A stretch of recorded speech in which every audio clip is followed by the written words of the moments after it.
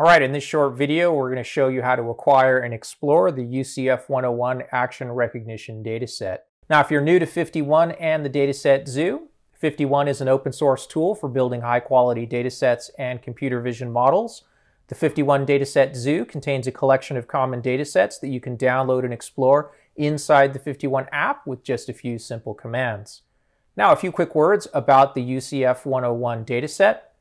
It's a human action recognition dataset of realistic action videos collected from YouTube. Now, these videos have been categorized into 100 action categories. And at the time of its release in 2012, it was the largest video action recognition dataset available to the research community. The dataset contains over 13,000 videos for a total of 27 hours of runtime in, as mentioned, 101 action categories that have been grouped into 25 groups, where each group consists of 4 to 7 videos.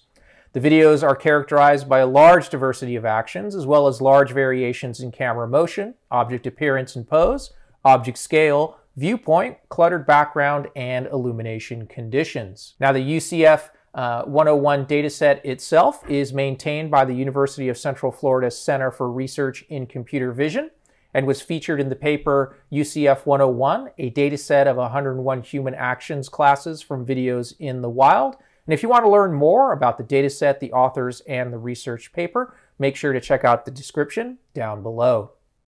Let's answer the question, what is human action recognition? So as you can imagine, it's very easy for a human to watch a video, recognize that there are humans in the video, and the sorts of actions that they're performing in the video. But having a machine do the same thing is going to be a very challenging problem. And this is what precisely the subfield in computer vision called video understanding is all about. Now, for the purposes of this data set, the problem is going to be, how do we automatically assign a video into one of the 101 different action categories? What sort of use cases are there for human action recognition? There's surveillance, whether it be military, industrial, or civilian applications. There's healthcare, for example, the monitoring of patients as they move around a facility. Human-computer interaction, content-based video retrieval, and video summarization. Now that we have a little bit of background about the dataset, let's go ahead and start exploring it. So to do that, we're going to want to first set up a virtual environment and then activate that environment. And with the environment activated, we're going to want to install IPython. That's going to give us a nicer interactive shell to work with. Next up, we're going to want to install FFmpeg. This is going to be required as we are working with a video dataset. We are also going to want to install a utility that's going to allow us to uncompress the video files that we'll be working with. So let's open up an IPython session. From here, let's go ahead and upgrade our setup tools. With our setup tools upgraded, we're now ready to go ahead and install FiftyOne. With FiftyOne installed, let's go ahead and restart the kernel. With the kernel restarted and in a new IPython session, let's go ahead and import the UCF101 dataset, do a re-encode, as well as launch the FiftyOne app in our default browser. And here's what you're going to see by default. You can see the samples are off to the right. A couple of things, if you're interested in looking at the actual data files themselves, you can navigate into the test directory and you'll see the 101 categories there along with the video files. So you can see that we're working with the test data set. There's about 37 to 3,800 different samples here in this particular data set. A couple of things that you can do in the sidebar on the left-hand side. So for example, we can click on ground truth and we can, for example, search by ID, in this case a yo-yo sample.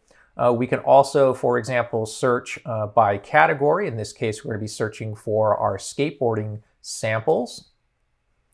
And from here, we can also double-click on one of the samples. And you can see off to the right-hand side, you get additional information, whether it be metadata, labels, etc.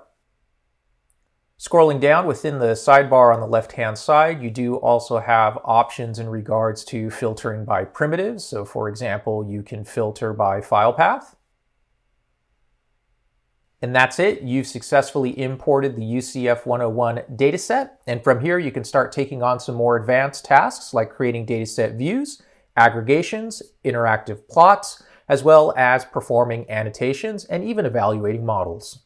So what's next? Well, if you haven't already done so, we encourage you to get started with FiftyOne. As you've seen, it's quick, it's easy, and it's painless. If you have any questions about the dataset or FiftyOne, make sure to join us over on the FiftyOne Community Slack channel. And if you like our work here at Voxel 51, we'd always appreciate a GitHub star on the FiftyOne project. And don't forget, there's over 30 more datasets to explore over in the FiftyOne Dataset Zoo.